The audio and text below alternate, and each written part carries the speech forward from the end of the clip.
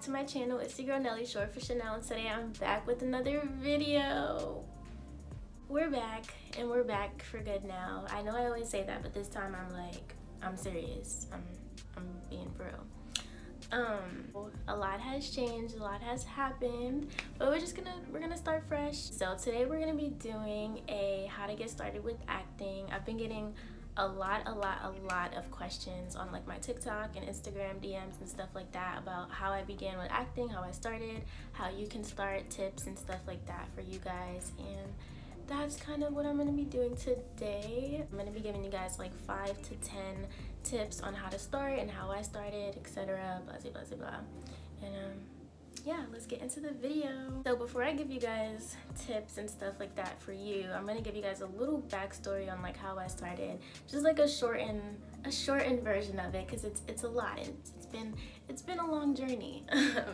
It's not easy. I'm gonna give like a little warning beforehand. This is not a career that you can go into and expect results the next day. Like, it takes time, it takes effort, it takes lots of patience. You have to have tough and thick skin because you hear a lot of no's before you get those yeses. And yeah, it doesn't happen overnight. It takes investing. You have to pay for headshots, you have to pay for coaching classes, you know, you have to go out and find an agent, you have to audition. If this is really something that you want to do, continue watching. So as far as my little backstory on how I started, so I've been interested in acting since I was like 7-8 years old, like literally, and it's always been in my mind like that. I knew that's always what I wanted to do. So I started off and like telling my mom, hey, I want to do acting. I think it was from a Disney Channel show that I started watching. I don't remember which exact one, but I just remember watching it and like, I really like what they're doing. What is this called? Like, I knew it was acting and I knew it was TV. How do I do it? How do I get into it? So my mom, yeah, I spoke to her and she noticed. She started taking me out on auditions. I'm from New York. I live in LA now. In New York, she would take me on like these little auditions, and back then they had way more scams than they do now. I feel like now it's easier. Like, a lot of people know now like how to tell the difference between a scam and something legit, but before it was like worse. Like, there was so many scams, like so many. So we went to a few, ended up being scams. She started submitting me to agencies, nothing back. It was a lot. Also, she didn't really know how to do it. Eventually, I'm assuming like she kind of gave up or whatever. So I don't know, it takes a lot of effort and patience from the parent as well when you're around that age, because you have to, like, you know, she had a job and it was just a lot. So it didn't work out at that age.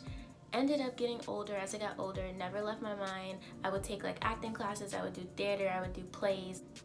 Yeah, I would get like a lot of doubt, a lot of, oh, you can't do this, you need to know people, or I don't know, just a lot of like hate and things like that, but never gave up, still here.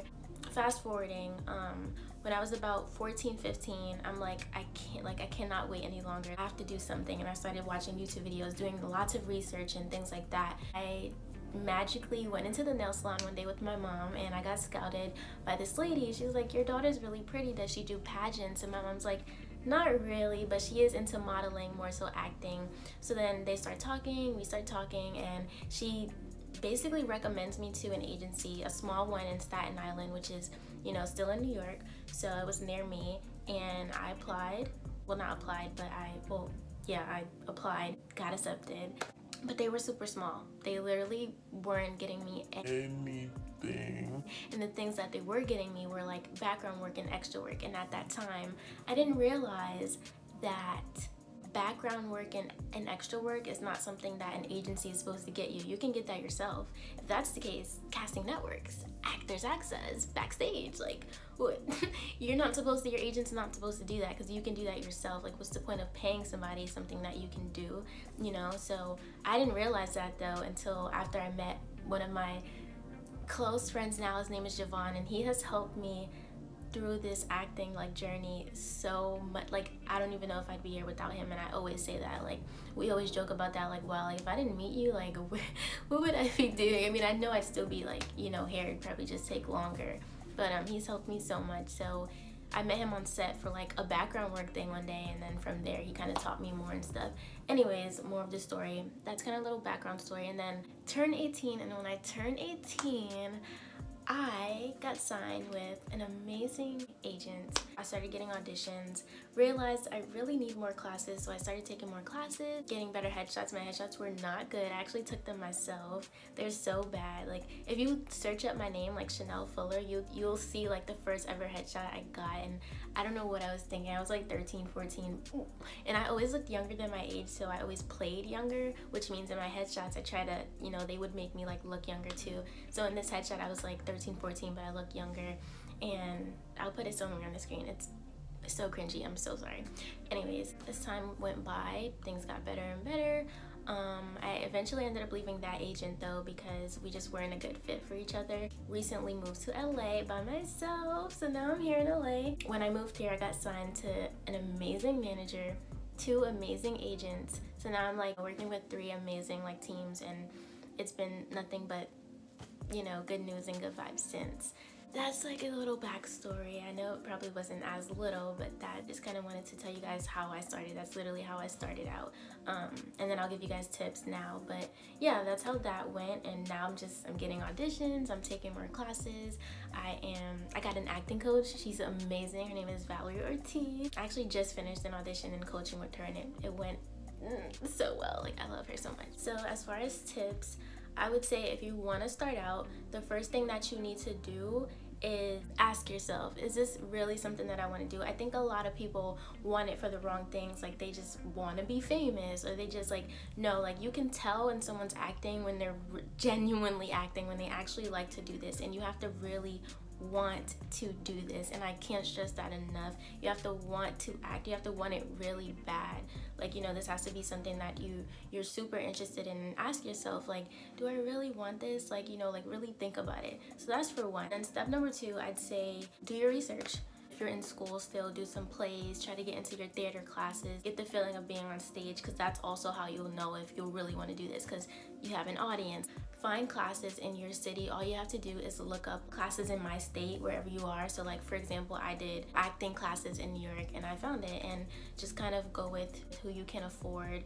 These things are not cheap also, so that's why I said this is something you have to invest in. It's definitely worth it. Make sure you read reviews when you're looking up these acting coaches. You can do private lessons, you can do like lessons with a group. Mostly everything now is on Zoom, so even if you live in a different state and you want to take classes with someone in, you know, somewhere else, then you can. But if you also work better in person, then definitely look in your state or city. From there, you'll get more insight, you'll learn more, gain more skill, work on your craft. I would say from there you want to get headshots. Again, also not cheap. Sometimes you'll find sales. You want to get some really nice headshots, because headshots are literally what gets you an audition. So it's not something that you just need a, okay, picture, nice, cool. No, get your headshots from someone professional. Again, read reviews. Always read reviews. That's, find your type. Also, before you take your headshots, know what your type is, because you want to have at least 3 to 5 different types, and that meaning, are you funny? Incorporate that into your headshot.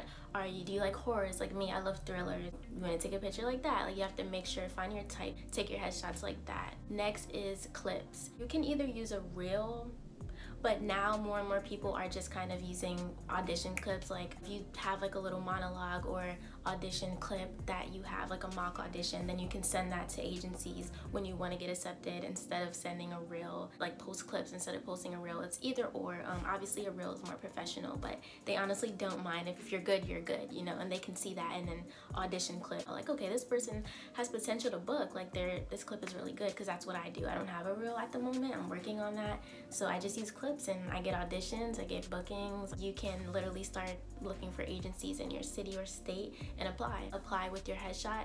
Oh, resume, that's important.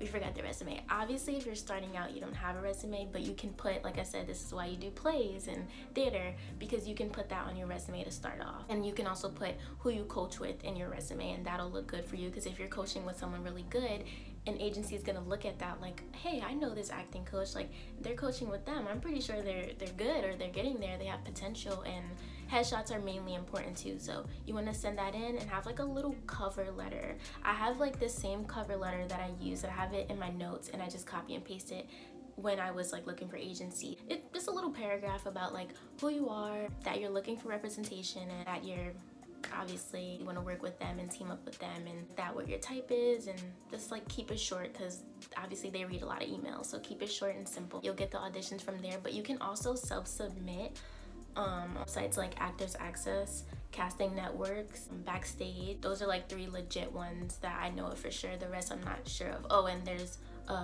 Casting Frontier, but that's more so for like commercials. IMDb Pro is also something that you can invest in, because they have like agents on there that you can find, like legit ones, and just like things like that, so that's also important. But lastly, I would say to get experience on set. Like I was saying earlier, you can do plays and theater to get experience, but to really see like the cameras and acting and directors and like legit real life actors, you can start off with background work and extra work to see if it's something you really want to do, because you're getting the first view, like you're seeing how everything's being put together, how everything works. Casting Networks is #1 for background work. You make a profile, it's only like $15 a month, and it's worth it because it's also a way for you to get income. They pay you, and you just literally submit yourself to anything that you would want to do, and that's in your city or state, and you'll get your experience on set, and you'll see how everything works, and then everything will fall from there. So I think that's pretty much it. But if you guys have any more questions, like I said, I'll do an acting Q&A. You guys like how to audition, like anything you guys want to see acting related, I got you guys. Just comment down below. You can also DM me on my Instagram. I'll have like all my social in the description. I hope that I helped you guys, and I hope that covers it. I will see you guys next time. Thank you guys for watching. Make sure you guys comment down below some video requests you want to see.